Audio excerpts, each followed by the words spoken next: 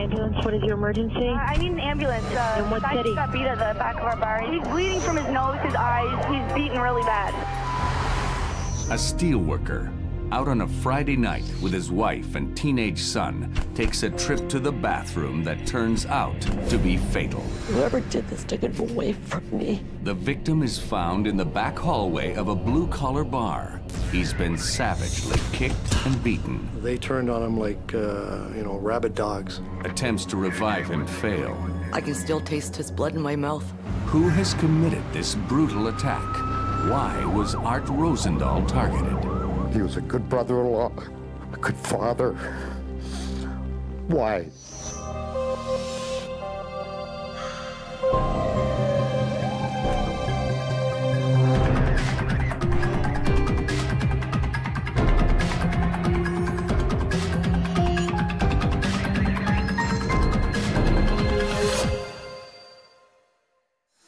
Hamilton, Ontario, a city built on the steel industry. It's also the home of Art Rozendal. Art was your typical Hamilton guy, steelworker, had a regular blue-collar job and lots of friends. Art and his wife Brenda have made a home for themselves and their sons Jordan and Neil here on Hamilton Hill. He was very caring. He had a great sense of humor. Yeah, he was a very mellow person. I married my best friend and my lover. When we first got married, it would be like they were the happiest couple in the world. I took very ill in 1991. I had a twin aneurysm, and he performed CPR on me until the ambulance and the fire department came. He renewed our wedding vows in front of our friends and family because he said he was blessed to have me still alive. He adored her, I think. Made the rest of us look like cavemen. Our last Valentine's Day, he was dressed as a knight in shining armor with the chain mail. And when he did that, I knew how much he loved me. There was actually one time where my dad took my mom out into the street in their pajamas, dancing by the lamppost. If you were not smiling around him, then he had to make you laugh. Art's first love is his family, but his second love is cars. Buicks were his thing, old Buicks. But he always had his boys in the garage with him. I'd help with sanding and stuff like that. From an early age, he and I got into cars, and we had an old Valiant here on the farm that had quit.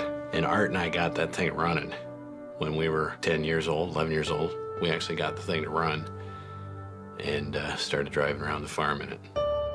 He was a good friend to everybody, and that's why it makes it so hard to understand what did happen to him. January 14, 2005, a bone-chilling minus 16 degrees. At the end of a long week, Art, Brenda, and Neil head out to O'Grady's, their local pub. Everybody knew everybody. It was like a neighborhood bar where you'd go and you'd at least know 2 or 3 or 5 people. We didn't go out very much during the week of Christmas, so we missed a lot of people. So we decided to go out that night to see friends that we hadn't seen at Christmas time and have a drink and talk about what we all thought the year was going to bring. It started out as a Friday night like any other. There was a lot of laughter. We danced, and Neil and Art played pool. He was very good at pool, I can tell you that. He wouldn't go easy on me, but at times, I know he let me win. He was thinking about my feelings instead of making me feel like, oh darn, I suck. Around 10:30, Neil leaves to pick up his brother from work. I ended up chugging one and running out saying, Dad, I will be back, I'm going to get Jordan. My dad kept on saying, what, you're pulling out of a good pool game? Art heads to the bar just as the DJ starts up some tunes. He was talking with a friend of ours, so I asked him if he wanted to dance. He goes, I'll do the next one.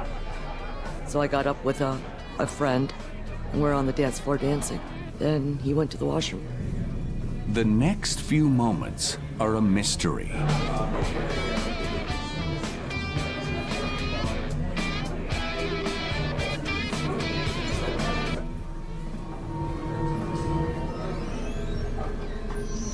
I had a waitress come up to me on the dance floor and told me that Art had been beaten up.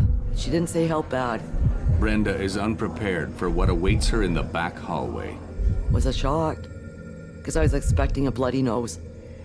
Not somebody who was laying on the ground, not moving, not breathing. We rolled him over. His face was badly swollen. His eyes were swollen shut. He had blood coming out of his mouth, his nose, and his left ear. And he wasn't breathing. Brenda tries to breathe life into the man she married 20 years before. I cleared his mouth to breathe for him. I can still taste his blood in my mouth. The bartender calls 911. I need an ambulance. And what guy city? just got beat at the back of our bar. He's bleeding from his eyes. What is the address? 592 Upper James. Okay. The guy doesn't have a pulse anymore. Constable Michelle Berry is one of the first officers to head to the scene. You're just thinking you're going and it's another simple disturbance at a bar. You don't realize what you've got until you get there. She arrives to find paramedics desperately trying to jumpstart the victim's dying heart. At that point, we had an officer that had already been with the victim. Even though we deal with, crimes on a day-to-day basis, it still affects us emotionally as people, knowing that, you attend there, you're giving an innocent victim CPR and he doesn't make it. It's traumatic. At 11:14 p.m., Arthur Rozendal is pronounced dead. He is 44 years old. In Hamilton, Canada's steel town, Art Rozendal, a steelworker and a 44-year-old father of two, heads out for a typical Friday night with his family and friends at their local pub. While his wife Brenda takes a turn on the dance floor, Art goes to the bathroom and never returns. Art Rozendal is found bleeding and motionless in the back hallway of the bar. Brenda tries to breathe life back into her husband, but he's pronounced dead at 11:14 p.m. What happened in those few minutes in the bathroom that would provoke this ruthless and fatal attack? The assault against Art Rozendal has now become a case for the homicide unit. Staff Sergeant Peter Abi-Rashed will oversee the investigation. Once the words homicide were said, I realized that we got to get things going. To find out who's responsible, the police need to piece together what happened at the bar that night. And with over 50 witness statements to take, it's a challenge. Detective Greg Jackson pours through each of them. When I heard about what had happened and the fact that his wife was there and had tried to perform CPR on him, I was shocked.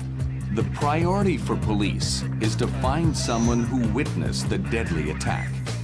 The bar was full. There's a lot of people there drinking and having a good time. Unfortunately, where it actually occurred, it was in a small hallway towards the back of the premises. The hallway to the bathroom is far from the eyes of the bar patrons. What happened in that back hallway? Did it start in the bathroom? No one knows where it started. Out in the bar, people are having a good time until one man heads into the back hallway. This eyewitness sees Art Rozendal down on the ground, surrounded by 3 black men. 2 of them are attacking him, while one stands back and watches. He's taking blows to the head and he's being kicked and stomped on the back. Art is a big man, but he's defenseless against this attack. The person who saw Arthur in the back hallway described him as being almost in a I guess you call it a fetal or a turtle position, trying to protect yourself as best you can. Art can only curl up and hope for an end to the assault. Well, you got one person who's trying to protect themselves, and you got 2 people that we can say for sure are kicking and stomping on the person. The eyewitness tries to stop one of the men, who wears a vicious-looking metal grill in his mouth. He's kicking him in the head, and he kicks him twice in the head. He actually kicks him the one time, and then Mr. Urquhart says to him, I think he's had enough, and then he gives another kick in the head. The man with the grill pushes the eyewitness against the wall, and then the men flee. Though only one person saw the attack, many people in the bar had noticed the men. Apparently, you couldn't miss them. They're boisterous, they're loud. They had that attitude of, the tough guys in the bar. The 3 men had actually been playing pool at the table next to Art and his son. The only words that we had with them were, would you like to take a shot? Are we in your way? Later in the evening, the men would argue amongst themselves just before they went into the bathroom. There was what appeared to be a dispute amongst the individuals, not Mr. Rozendal. No one has any answers as to why Art Rozendal became the target of the men's violence and rage. This was a brutal, vicious attack that made no sense whatsoever.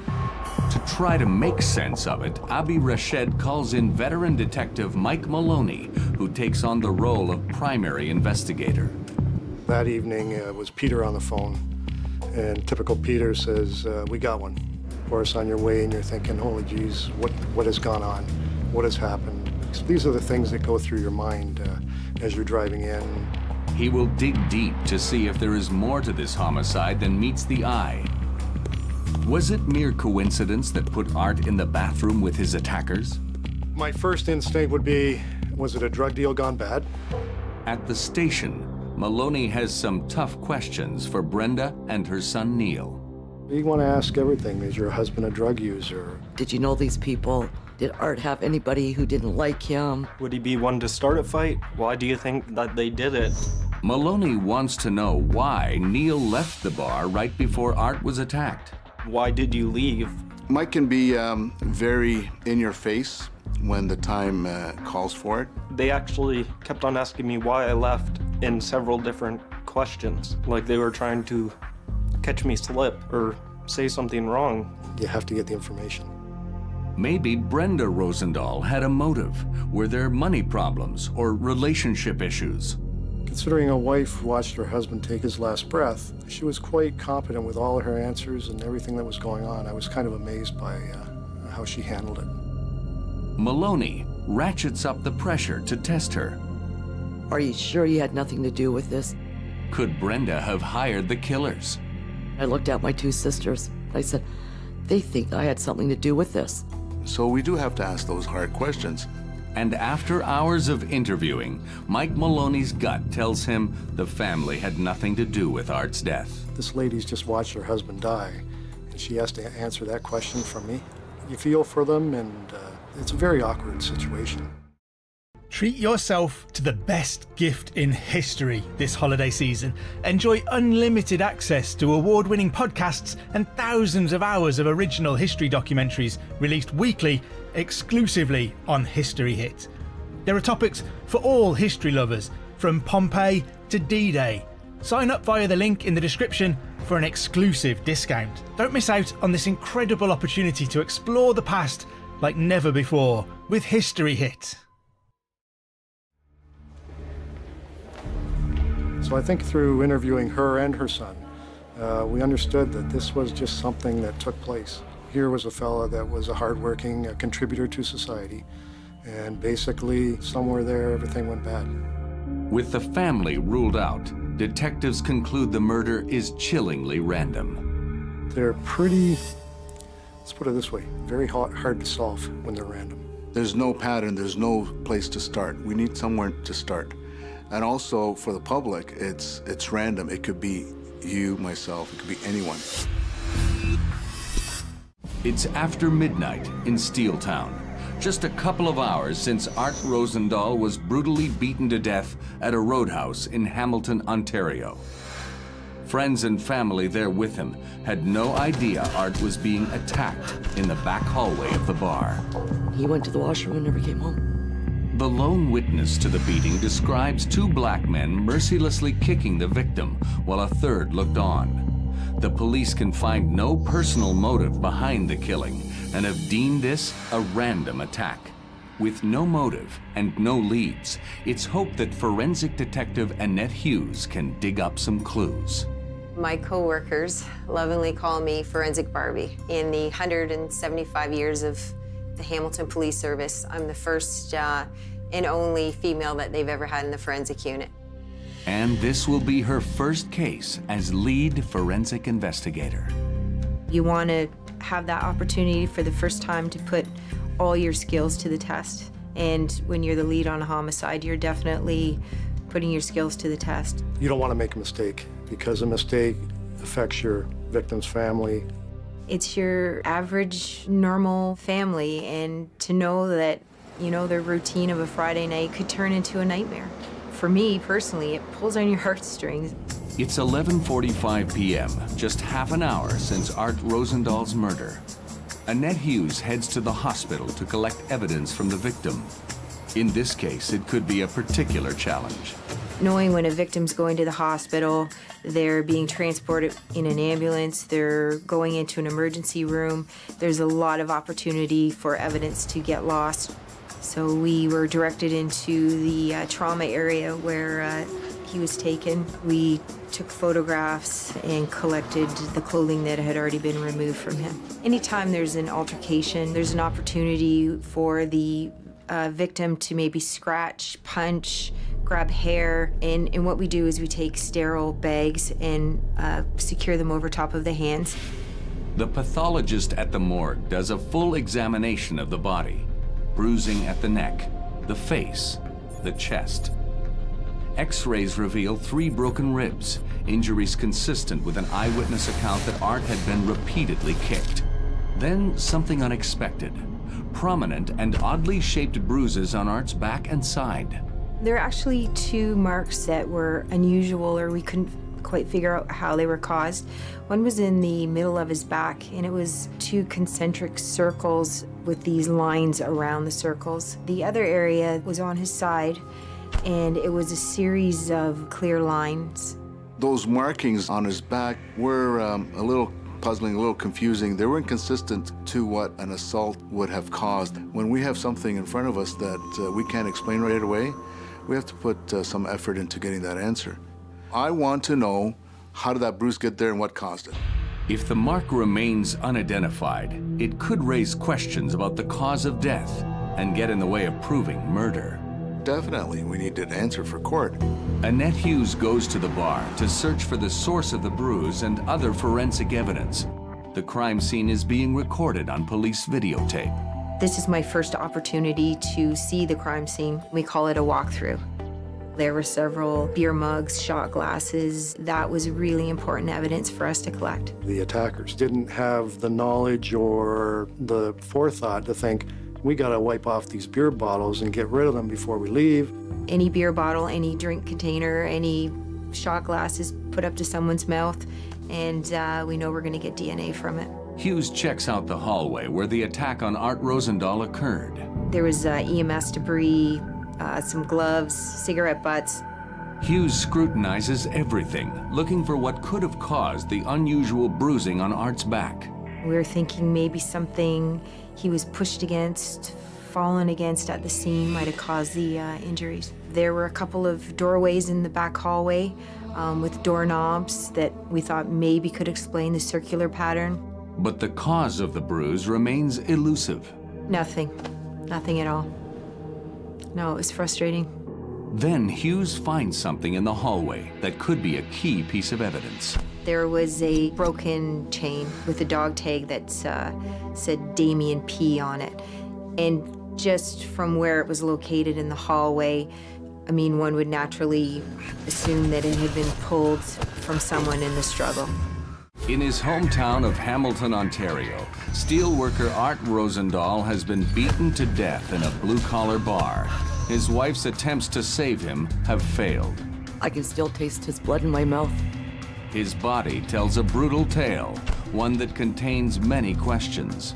Those markings on his back were a little puzzling, a little confusing. Only one man witnessed the brutal assault by 3 black men, but many bar patrons had seen them earlier that night and are able to provide descriptions. As the city sleeps, dozens of officers continue to prowl the streets looking for the suspects, one of whom wore a distinctive dental grill, according to an eyewitness. But prospects for finding these men are slim to none. Usually when they run away from the first arrival of the police, you don't catch them. Shane Groombridge is among the many officers scouring the city in search of the assailants. So I responded to the area, searched for them for approximately half an hour. Couldn't find them, so I parked my vehicle at Brantdale and West 5th. At this point, I didn't feel the suspects were still in the area. I figured the suspects had plenty of time to make good their escape. Groombridge is thinking about heading back to the station when he sees a potential suspect. I observed a 6-foot black male wearing dark clothing. At that point, I noticed he had a silver grill in his top teeth. Was this the assailant with the distinctive gangster accessory? In Hamilton, it's very rare. And when the officer came across him, there's the grills. When Groombridge asks for ID, all hell breaks loose. Basically asked me if he was under arrest, and I immediately said yes, because from experience, if someone asks you that question, you don't arrest them, they're gonna flee. And he struggled, so I grabbed hold of his shoulder, and he just pulled back, and the next thing, we're struggling, we're on the ground, rolling, and I was able to get on top of him, get his arms pinned down. Backup arrives, and the suspect is taken into custody. Cairo Sparks, a 23-year-old from nearby Kitchener-Waterloo. Hotel 352, suspect under arrest. 10-4. Sparks is put in holding, but the staff sergeant has his doubts about whether they've got the right guy. It did not make sense. This was sometime after the actual assault, and yet he's arrested within a block of where it occurred. For someone to do this kind of damage to another human and then stay within the area was unusual. If Sparks is innocent, he should have nothing to hide. Annette Hughes requests his clothing to test for forensic evidence. My normal procedure is to go in, introduce myself. I'm in the forensic unit. I'm going to need to take your clothing. But Sparks refuses to let her near his clothes. You can forget it, bitch. It's not happening. And he started to come towards me in the cell area. And I felt like I just got out in time, and he was spitting, kicking, punching, hitting the door, yelling. Yeah, he was out of control. Even when we told him that we were gonna use a taser if necessary, he said, "Bring it on, it doesn't scare me." We opened the door, he charged at the officers, he was tasered, he went down quite rapidly. As soon as it was disengaged, he became violent again, he was warned, he was tasered again. The bottom metal plate from his mouth come tumbling out across the cell floor and sort of right to my feet. So that was the first piece of evidence that I collected from him. And he finally complied, and we took his clothing. Hughes then thinks she knows why Sparks didn't want to comply. She's handed a pair of very incriminating shoes. I looked at the shoes, and just from my experience, what I was seeing on the shoes was blood. I figured that the blood that's on the shoes that I'm looking at is the victim's blood.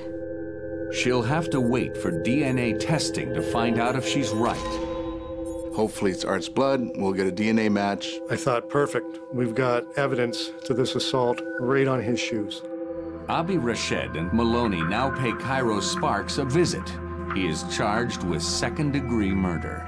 Perhaps that may cause him to utter something to us. With the eyewitness report and the blood on the shoes, police hope to leverage a confession out of Sparks. Maybe he'll give up the other two men who were in the hallway. But Sparks has nothing to say. It's basically the attitude of, prove it. I didn't do it, wasn't there. But proving it might be harder than any of the detectives can anticipate. Hamilton, Ontario, January 15, 2005, the morning after the brutal murder of Art Rozendal, a husband and father. The Hamilton Homicide Unit has questioned and cleared the family. Police believe that Art Rozendal did not know his attackers. The murder was frighteningly random. It could be you, myself, it could be anyone. The motive remains a mystery, and though there is one suspect in custody, he isn't talking, and two other men seen by an eyewitness are still at large. The next morning, when Brenda Rozendal wakes, everything seems normal for a fleeting moment. I got up in the morning, and I put on the tea kettle, and I actually made 2 cups of tea. That's when I realized what actually really did happen to Art, because he wasn't there, and that he was not coming home. At 7 o'clock, Brenda begins calling Art's best friends. I couldn't believe it. It took me a long time to even accept it. Time right after Art died, in the next few days, is more of a blank than anything. Doesn't take much to well up the emotions. Then she calls the foreman at the mill to tell him Art won't be coming into work. They said, "Is he sick?" I said, "No, he's dead." And the phone just dropped.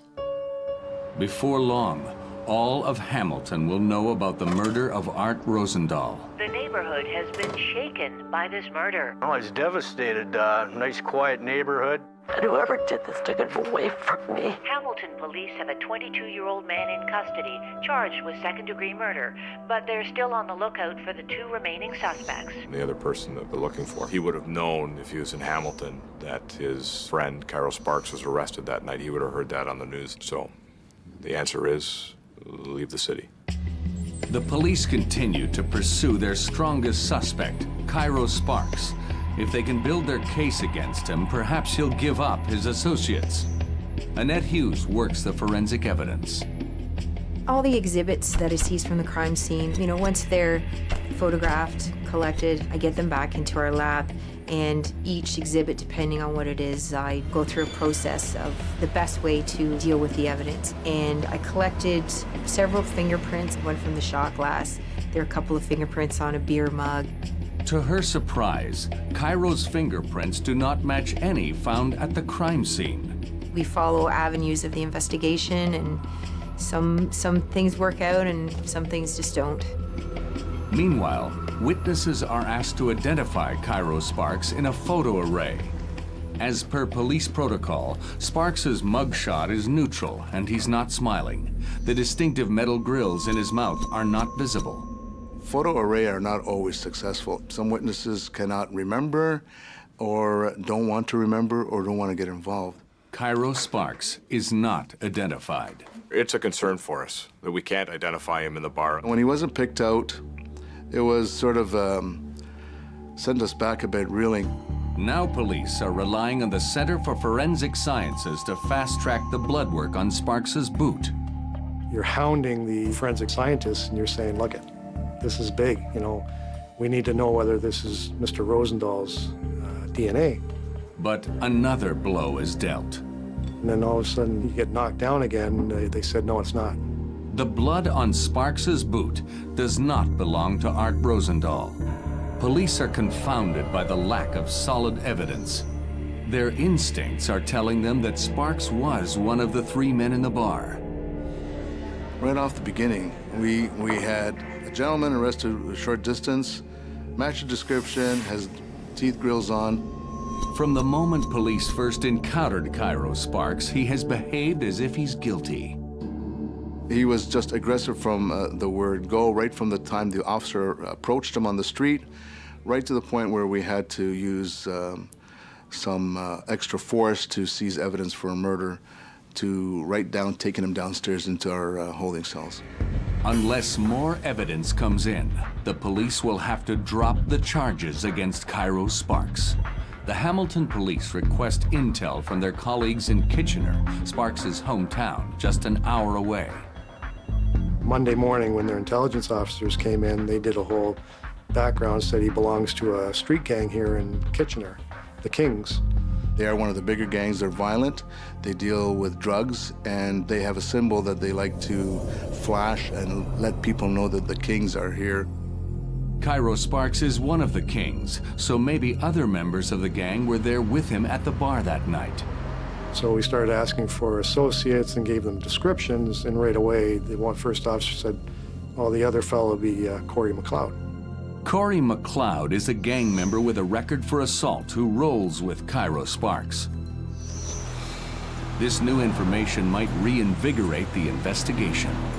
Now it was, where's Corey McLeod? We start looking, and when I talked to the security manager at Hamilton Detention Center, he runs the names and says, well, Corey McLeod's up at Maplehurst. So immediately we're like, oh, I guess it's not Corey McLeod. He's doing time. Another dead end, and with each passing day, the case grows colder. Hamilton, Ontario. Detectives toil to catch the assailants who beat Art Rozendal to death. Only one man is in custody, Cairo Sparks. Though Sparks matches an eyewitness description, the police have no other evidence against him. It's a concern for us that we can't identify him in the bar. The man Sparks is known to roll with, Corey McLeod, is in jail, so it seems that he is not a viable suspect. The case seems to be going cold before Art Rozendal is even buried. 4 days after the murder, 200 people attend Art's funeral.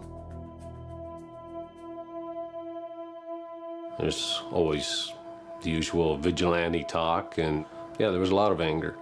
I want them to be found so they don't do that to anybody else. These, for lack of a better term, punks can take a man's life away. That certainly didn't deserve.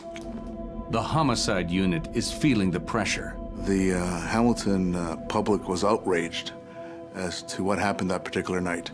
A lot of media attention and a lot of get those guys.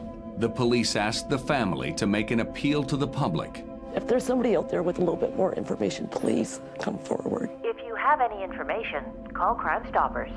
The Crime Stoppers plea generates a flood of tips. We were getting people calling us who were trying to help us. Most of the tips lead nowhere, but then there's a call that pays off. Someone called in at Crime Stoppers and said, at 2 in the afternoon on Friday, I saw 2 guys fitting the description at the No Frills at Upper James and Mohawk. Right in the vicinity of O'Grady's on the afternoon of the murder. We went to the No Frill store. We looked through all their video. Abi Rached spots Cairo Sparks, and with him is his close associate. Sure enough, there is Mr. McLeod. We brought it up to Kitchener-Waterloo, and they said, oh yeah, that's Corey McLeod. Great footage. And what's hanging from his neck? Dog tags. Corey McLeod not only wears dog tags, he has a nickname, Damien P. We've received information that the dog tags with Damien P was given to him by an ex-girlfriend. And though Corey McLeod is now in jail for another crime, on the day of the murder, he was at large. We found out the day he turned himself in was the day after this happened. So he was out at the time when Arthur was beaten and murdered. Corey turned himself in on an outstanding warrant that he had from Kitchener, basically the next day on the 15th. So we said, what better place to hide than in jail? It almost worked. Now it's up to Annette Hughes to put McLeod at the scene of the crime. Waterloo had dealt with McLeod and had his fingerprints on their system. And I took what we had there, did my fingerprint comparison, and I knew 100% that it was him. The evidence puts McLeod at the bar.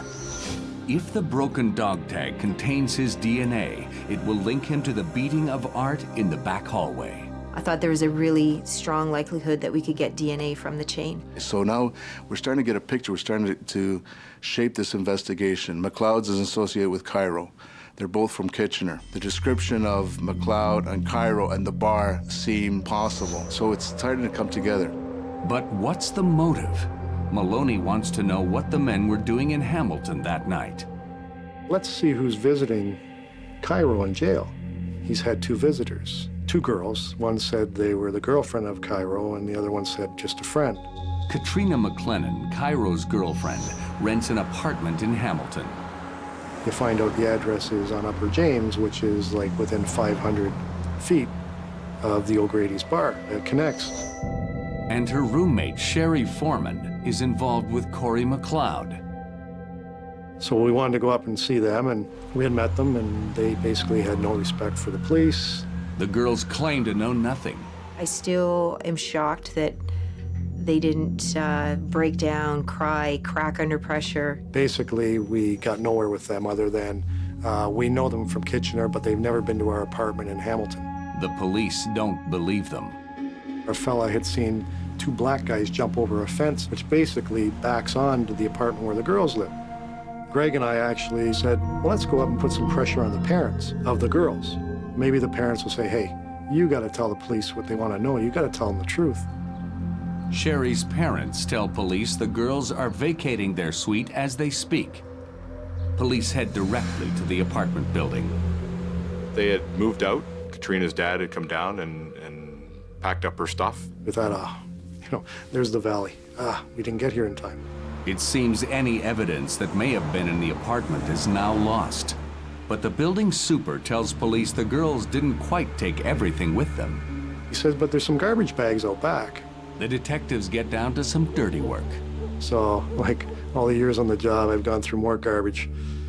I said, oh, great, more garbage. Okay, bring it in, we'll go through it. I think it was the first bag we went through, and there was bills and receipts to identify that it was Katrina's stuff in her garbage. I got a call from the guys. They were downstairs in our security garage and said, grab your camera. You might want to come down here and see something. In the garbage bag, a pair of shoes. Detective Hughes flips one over. As soon as I saw it, I just knew. I knew that was the cause of the injuries on Art Rozendal. The tread on the sole of the shoe is an exact match for the bruise on Art Rozendal's back. I think what she did was amazing. This bruising on Art's back, but they couldn't tell what it was. And she figured it out was the boot print. The pattern on the bottom of the shoes explained everything. It was like the heavens opened up. That's a murder weapon. That's what we looked at as.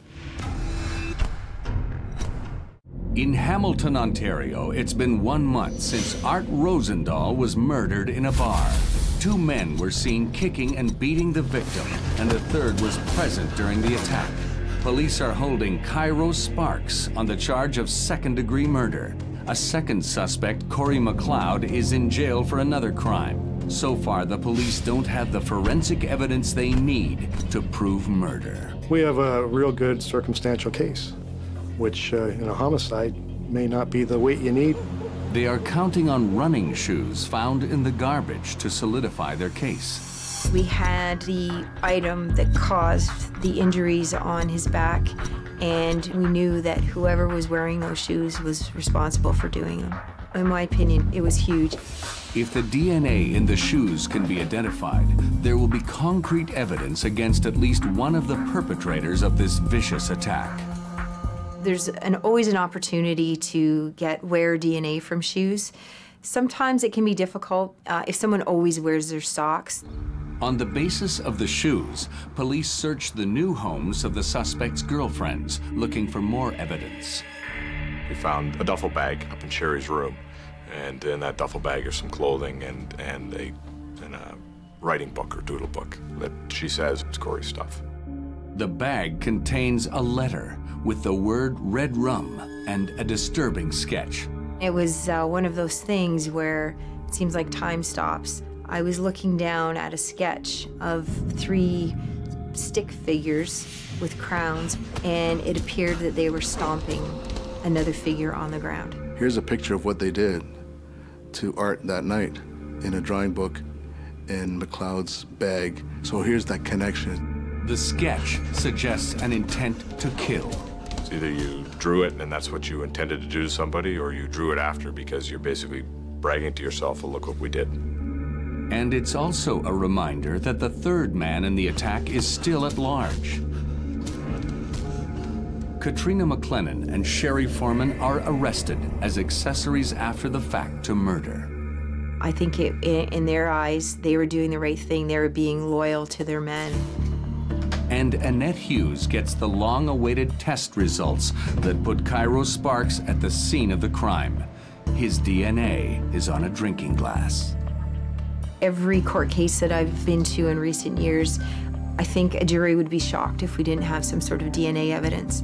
Now, can forensics prove the case against McLeod? The DNA test shows conclusively that the dog tag is his, but it also reveals other vital evidence, the DNA of someone else. CFS was able to not only get Corey's DNA off of the dog tag, but also Art Rozendal's. Art somehow must have grabbed the dog tags during the struggle. But the most incriminating piece of evidence is from the shoes. DNA results prove the shoe that caused the distinctive bruising on Art's back belonged to Corey McLeod. I can't even imagine how much force it would take to basically take the pattern off the bottom of your shoe and put it on somebody's body. That just shows the trauma and the force used to assault him. They had to know the damage that they were causing. They may have even had to know that you can kill somebody by doing this. It's game over for the man known as Damien P. Corey McLeod is charged on March 9th, 2005. But the police still don't have a complete picture of the murder. Key questions remain, like who was the third man? A paid informant with ties to the gang provides police with the name of a young offender who watched but was not part of the attack. Could he have done more? Could he have gone for help or had them stop? Perhaps. But we felt that those two adults that actually inflicted those blows to Art were the ones responsible for his death. Finally, the police want to know why Art Rozendal was murdered. The informant provides the elusive motive. Out in the pool area earlier, two black guys were arguing with each other. Somehow it carries on into the washroom. Mr. Rozendal, we believe, walked into the washroom as they were arguing. He tried to calm the situation down inadvertently, and anybody would do this, was to, put your hand on someone's arm. He put his hand on Cairo's shoulder and said, "Hey, we don't need this, guys." The instant that Mr. Rozendal touched one of those individuals, to them was a sign of disrespect. With that, Cairo turned around and started hitting him. We know there's a struggle. That dog tag, whether it was a grab of desperation or if he was, trying to push him back. Corey jumped in and they laid the boots to him. It paints a very violent picture of his last minute. They turned on him like, rabid dogs. When he was down on his stomach, then that's when they were kicking and stomping and, jumping on his back. And that's what it was. He disrespected me.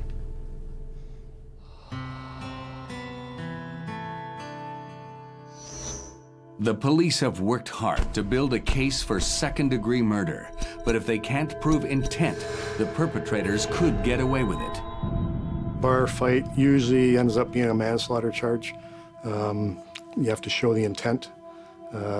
Fights end up being very hard to prove that it was an actual murder. It's not about the truth, it's about the proof. Can you prove intent? Can we prove intent in court? It's a scary proposition. You may have to roll the dice. What are we going to do here? Take a plea to manslaughter because we know we've got a conviction, or do we push for second degree? The defense offers up a guilty plea to the lesser charge of manslaughter. The Crown accepts. Sparks and McLeod are sentenced to 11 years, close to the maximum. It's a year before anyone touches Art's locker at the steel mill. There's a picture of Art that one of the fellows did a portrait hanging on a wall. Every time you walk around a corner and you see that thing, it's like somebody gives you a kick in the chest. He was always a peacemaker. Always wanted people to get along. Art's youngest son has taken on the restoration of his '67 Buick.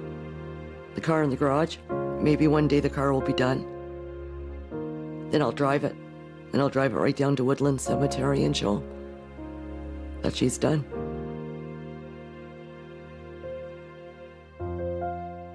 For Art's loved ones, 11 years for manslaughter is an insufficient penalty. Anything less than a murder charge just wasn't acceptable to any of us. He was my love of my life, and some asshole, pardon the language, took that from me. There is no closure. You could get 25 years for the person that killed your loved one. That will still not be enough. Sparks and McLeod are due to be released 7 years after the murder. They will not serve their full sentences. For more information, go to myviva.ca/murder she saw.